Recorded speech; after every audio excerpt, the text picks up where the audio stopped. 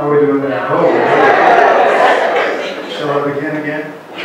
So this is actually my first time at the Triad Stage, and I'm so pleased that my first time can be able to performance on stage. Made it mocked by the world. I don't think you can capture the whole of a 50-year career, not to mention an entire man's life in 15 minutes or so. So I've been asked to kind of give some sketches of Hitchcock in the early stages of his career, of which the 39 Steps was one. And I'll begin with an anecdote and continue through several more anecdotes until we get to the end. One of Hitchcock's favorite stories for interviewers was of how his father, to teach him a lesson, sent young Alfred to the police station with a note saying he'd been naughty. The policeman then locked him in a cell, saying, "This is what we do to naughty boys." Hitchcock claimed always to remember the clang of the door, which was the potent thing, the sound and solidity of that closing cell door and the bolts. He was released minutes later, and some tellings 5, and others are much more. The story may be apocryphal. Hitchcock's many retellings did gather some embellishment over the years. But its theme, that of the wrong man, persecuted and imprisoned, found constant reiteration in his work. He was born in 1899 to a family of greengrocers in Stratford. They lived in rooms behind the shop. Young Alfred was a retiring sort in school. He was pudgy and unathletic, and admonished by some uncharitable classmates for smelling fish, something unavoidable given his family profession. On the other hand, as his authorized biographer, John Russell Taylor tells it, Hitchcock enjoyed making deliveries by horse-drawn cart, husking walnuts, and learning the trade. Patrick McGilligan, in an apt but perhaps over-the-top sentence, suggests a boyhood not all darkness, nor all sunshine, but like a Hitchcock film, a constant interplay of shadow and light.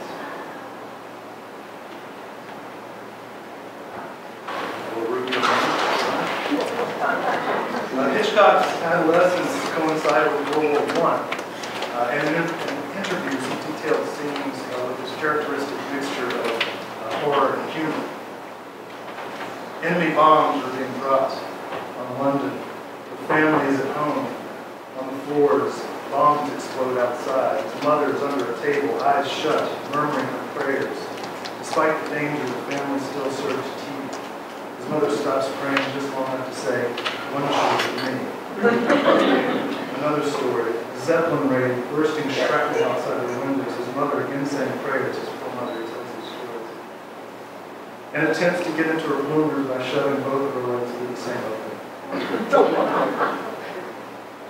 After grammar school, Hitchcock began working at Henley's, a local manufacturing company, in sales. He took art courses at Goldsmiths College on the side, and he began going to the theater. He saw The Lodger in 1960, which would become the source of his first Hitchcock film in 1927. He frequented art museums and particularly appreciated French models. He began writing for the Henley Telegraph. His first publication there, he was only 20 years old. I actually brought that with me afterwards at the Q&A, if you'd like. I believe it's very short, but very indicative of his style throughout the rest of his career. And he became fanatically obsessed with film, particularly American films, which he thought were far superior to British, both technically and thematically. He left Henley's to work as a title writer for famous players, Lasky British Producers Limited, which was a production branch of Paramount. So even though he was working at British studios, he actually got an American training credit. He eventually worked his way through the second unit and through assistant director to debut with 1925's The Pleasure Garden, which I believe is in the play today, before he moved on to Gaumont Studios, who would produce 39 Steps in 1935. From the start, he gravitated toward thrillers with mean streaks of humor. He was fascinated by real-life murders and murderers, perhaps owing to some degree to the notoriety right is home near Whitechapel, the site of the Jack the Ripper murder. It's just a few years before he was born. Later, he liked to say, the enjoyment of fear involves watching ordinary people in bizarre situations. And certainly the 39 Steps qualifies for this designation. Hitchcock's films, as his production designer Robert Boyle explained, were his fairy tales played against a realistic environment.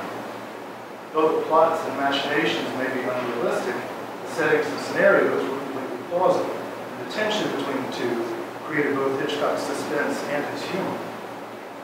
Another of his childhood interests that continually reappears in his films is the love of imaginary voyages, which as a child he would plot on a world map hung in his bedroom with a copy of Cook's Continental Tours guide.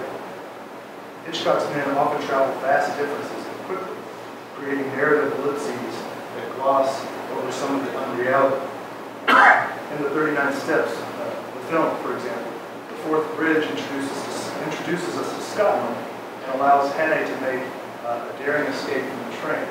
And the next we know, we're in the Highlands. Hannay having apparently hiked 100 miles under the cover of a single fade-out. I was actually quite curious as to how the stage adaptation handled the vast geography of the 39 Steps. Pretty much how it works in the film.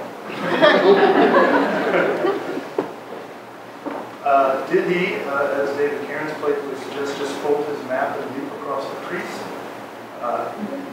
Or there's the scene where Hannay discovers he's walked into the clutches of Professor Jordan, the man missing a finger joint. Hannay makes a run for it, Jordan shoots, and we fade into a police station, with Hannay telling the story to the chief. Again, very similar to how the play works. How did he escape and get away? Well, the bullet hits a hymn book, left in the pocket of his overcoat. And the film was Hymns That Help Me. And he manages to get out of the house and steal a car. We suppose Jordan left the room without making sure Hannay was dead and disposing of the body. But it really doesn't matter, does it? Part of the delightful paradox of Hitchcock is his meticulous planning. Before shooting a single take, he had planned every single shot and edit of his film.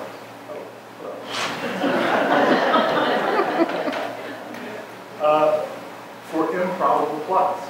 And this recurring trope was one of ultimate horror, being wrongfully accused, being mistaken for someone else.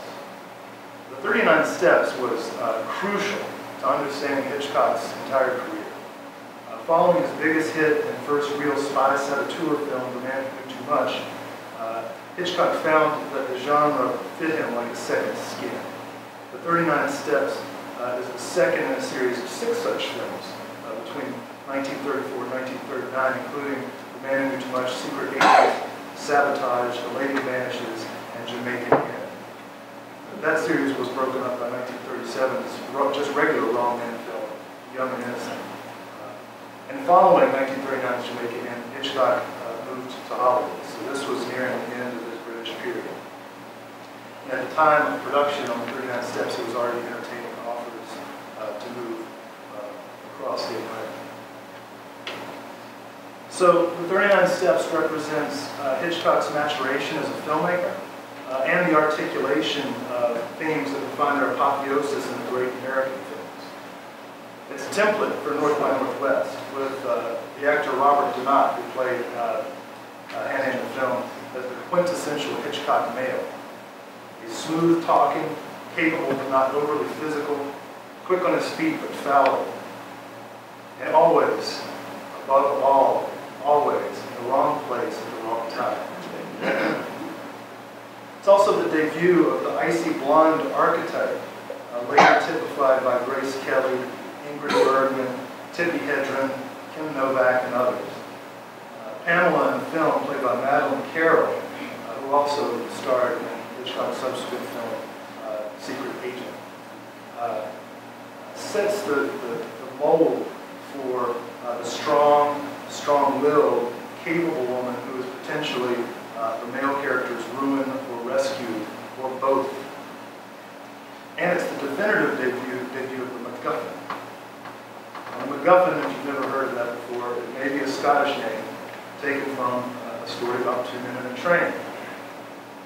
And this is the story as Hitchcock told it to Francois Truffaut. One man says, "What's that package up there in the baggage rack?" And the other answers, "Oh, that's a MacGuffin." The first one asks, "What's a MacGuffin?" "Well," the other man says, "it's an apparatus for trapping lions in the Scottish Highlands." And this is a very popular story. And like many Hitchcock stories, it's meticulously planned with improv. Ultimately, behind The Wrong Man, Hitchcock's primary theme is about being someone whom you are not. The performance of identity, the public self, and what darkness lies beneath. Think especially of Psycho, Shadow of Doubt, Strangers on a Train, Rope, Vertigo. And all that was tightly interwoven with a Freudian obsession with sex, sometimes incestuous. He was a man obsessed with voyeurism and with sexual powerlessness. He often liked to introduce himself as Hitch and wait a beat before scandalizing his audience, adding, "without the cock." Guilt. The son, I probably should have left that one out. That's all right. They can handle it. On to guilt. Guilt, hidden under a guise of normalcy, was another theme, perhaps in part owing to his Catholic upbringing. Religious imagery abounds, also often connected to sex. There's a fine shot in the film version of 39 Steps of a priest who's sitting across from the lady's underwear salesman as he displays his wares. Confession often leads to relief, but of an ambiguous sort. Hannah confesses to the Calvinist crofter's wife as he hides from police. She helps him escape and gives him the heavy overcoat that contains the hymn book. But in the film version, in return for her kindness, her husband, who had been trying to sell Hannah out for a reward, beats her. And the camera cuts away, cutting her story off from the rest. It's a very powerful scene.